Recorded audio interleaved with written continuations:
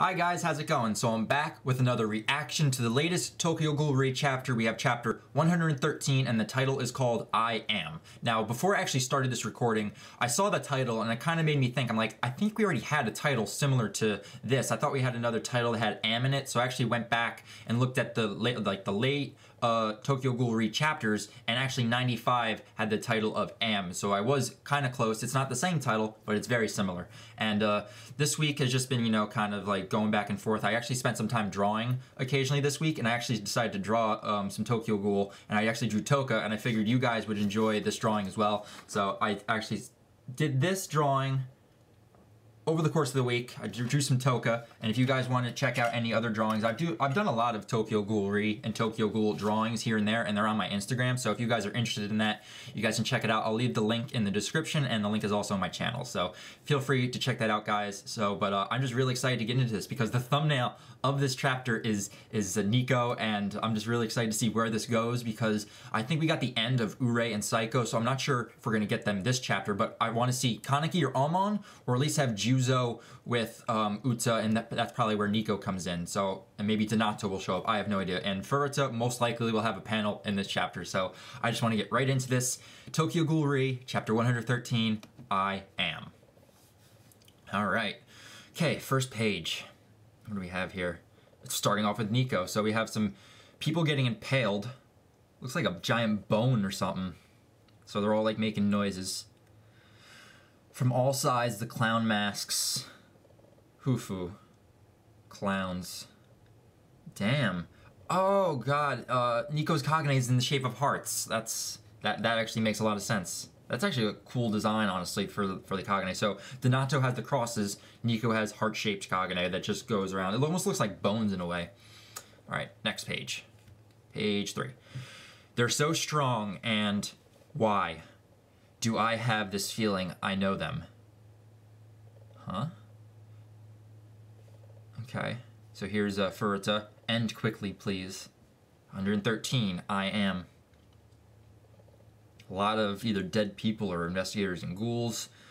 Okay, they're exhausted, damn. Huh. There's no way. There's no... And here's Ui. Ui, my boy. How are they going to deal with this? Are these people? So they're starting to realize, too, that most of the clowns are most likely humans. If the truth about this spreads, it will greatly damage the morale of the investigators of tomorrow. This is really going to make it hard to fight. That actually makes a lot of sense, too, because if you have investigators going and killing innocent people and they can't distinguish, humans from ghouls, it makes people enlisting in the CCG, like in the future, like he says, a lot harder, because they're gonna be like, well, you guys don't really have a strong moral code when it comes to killing ghouls, because you guys just kill anything in your path. So I understand where he's coming from with that. This is just ghoul disposal, right? Our opening gambit. The CCG, it was destroyed. Alright, so we're back with Juuzo and Uta. They're on the bridge, right? Yeah. Okay, so page... Oh man, look at them go in. Sway. Uta's not even putting up a fight, really. I have all of a sudden become unable to hit him at all. I guess he was just letting me hit him earlier. Shit, he just took out his, his scythe, Jason. Oh shit, he's doing the legs, he's doing his leg. Oh my god, ping, I can't wait to turn the page, here we go. Wait, you just need him? Oh, and now, okay, so he kneed him in the face, and now his hidden blades are coming out. I love the fact that he has that. Whoa! He is very spider-like with his Kagane, just the way he landed on it. Wow, Uta's crazy. Yes, he is definitely a spider. Just look at the way that he's like crawling on his back, and he's about to go underneath the bridge. Oh shit, Mutsuki, I'll go. Toru. Make sure to not chase him too far. Okay, I guess I'm pretty similar to Mr. Shinohara. That brings back good memories from part 1. Wow, we're all over the place this chapter. So we're now back with Kaneki and Amon. So he's like screaming, it looks like. That's a cool flashback right there. This world is wrong. Oh man, we're getting all the flashbacks. I like this a lot. I guess you're just a ghoul, huh? Of all the investigators I fought before, I became Haise. My name is. He is the only one who actually acknowledged me. Oh man, this is cool. He sought conversation with me, not as a ghoul, but as a person. Oh man, I love this story panel right here, where it just starts from part 1, then the end of part 1, and then when they met up again. This brings back so many good memories to part 1, because these two characters are so interlocked with their stories. I'm glad we're getting them, confronting each other once again, because if this didn't happen, I feel like that would have been like a huge plot point, or at least a story point that would have just gone unended, and I'm really glad that Ishida just basically brought Amon back into the story, and now we actually have Kaneki and Amon facing each other once again. Come on. There we go. Alright, and now I am going to rob him of a chance to converse. So they're about to battle, huh? What is this facility? Why is the CCG keeping this man hostage? Experimental subject? Guinea pig? But he is a ghoul investigator. Is that Ayato right there? Okay. So someone's going in. So is that Kaneki jumping in against Amon? Yep. Okay, so here comes this is what, round 3 right now between these two? It's no use. I can't get through. Damn. I feel like now that Amon's been a part of CCG, I think they've probably perfected him and he's no longer considered a floppy. That's like a theory I've been having since the CCG was using RC suppressants, and with Rize clones in a way, they might have just taken his failed experiment nature and probably just perfected him into becoming an actual half-ghoul. Kaneki. There's no need to fight him. Look, we have the suppressor drug. That's what we came here for, right? We're not here to butt heads. That's not going to be that easy. I think Kaneki's going to be wanting to save Amon. Oh. Yeah, he's going full Kakaja mode right now. But I can't just ignore him. Exactly. Kaneki's going to save him. And then we're going to have him join GOAT. Tss, you half-assed idiot. There are still things you have left to do. Things that only you can do. Tsukiyama and those investigators, those guys from Cochlea, and even Naki and his men, they're all giving it their all. And back in the base, Banjo and, I hate to admit it, but even I've ended up having to rely on you.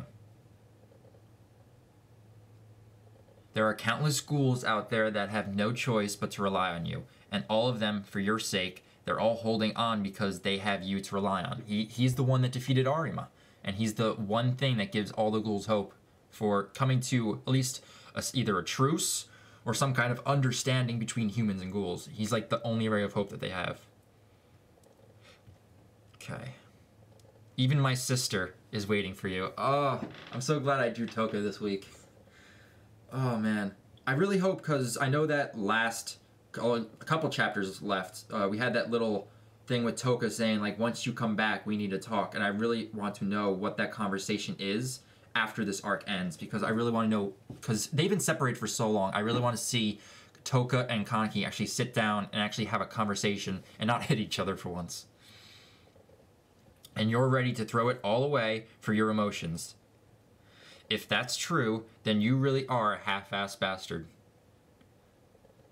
Letting go is another one of your duties. And yeah, other things might be important, but you got to choose. Who's he gonna choose? I feel like he's gonna choose, like, to save him. That doesn't fall to us. The responsibility of choosing. Oh, they about to go in? It must be an honor to fight with the investigator you respect so much. In the academy, I learned that an investigator should lay down his life for his superior. What are we gonna do if the boss of the organization dies too early on? We'll knock some sense into Amon and take him home with us. I promise I'm the king of the sheep, after all.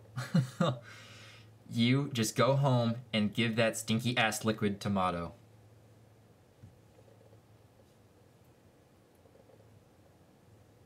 So they're giving it to Kaneki. Oh my god, these panels going back to part 1 are so nostalgic. Amon.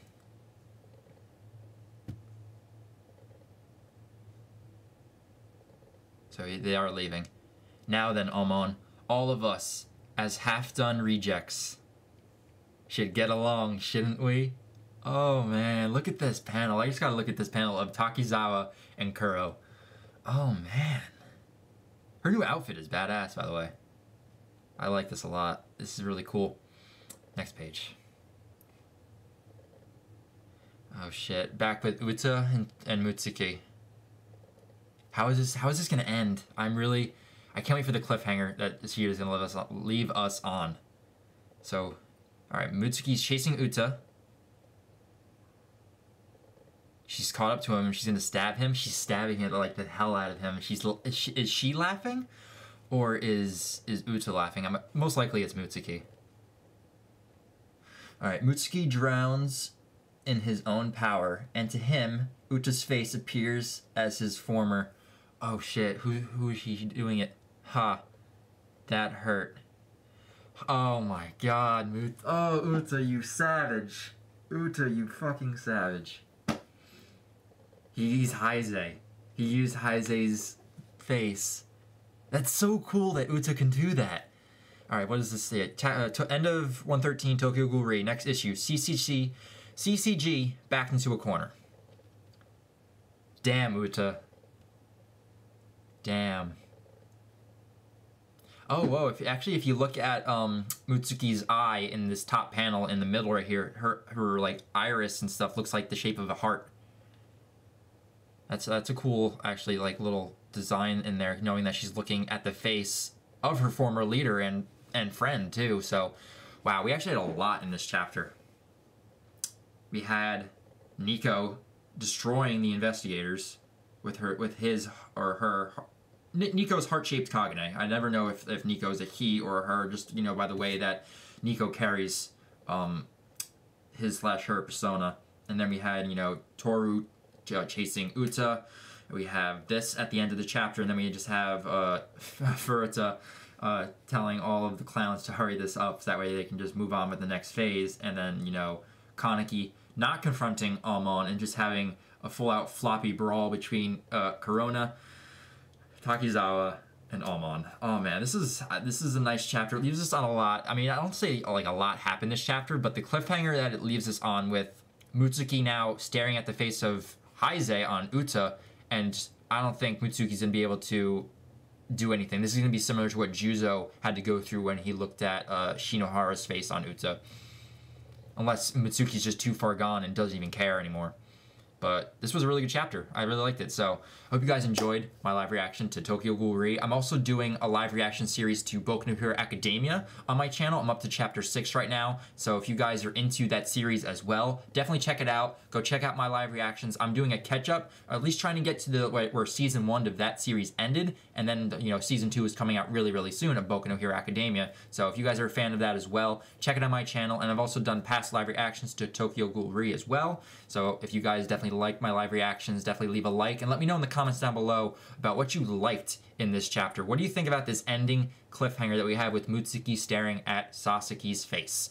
Let me know in the comments, and if you guys are fans of Tokyo Ghoul, subscribe to my channel, leave comments down below, and let's get a conversation started about where we think this rest of this arc is going to be headed, and where we think that, you know, since Toka was brought up this chapter, where do you think, or what do you think that Toka and Kaneki are going to talk about once we have that, you know, rekindling them to coming together and actually sitting down and having a conversation between Toka and Kaneki. So leave comments down there below. I really like this chapter. I can't wait for next week's chapter, that's gonna be really fun, and I really can't wait because volume 11 of Tokyo Ghoul is coming out this upcoming week, so I really can't wait to get that. I'll probably do a video on either the volumes that I currently have, just get a conversation started on Tokyo Ghoul in general, because I want to add more Tokyo Ghoul content to my channel because I love this series and I feel like I want to talk about it more because it's just so awesome. So that's the end of this reaction, guys. Again, leave comments down below, and until my next live reaction or any other content you enjoy watching on my channel, I'll talk with you guys then. All right, guys, see you later.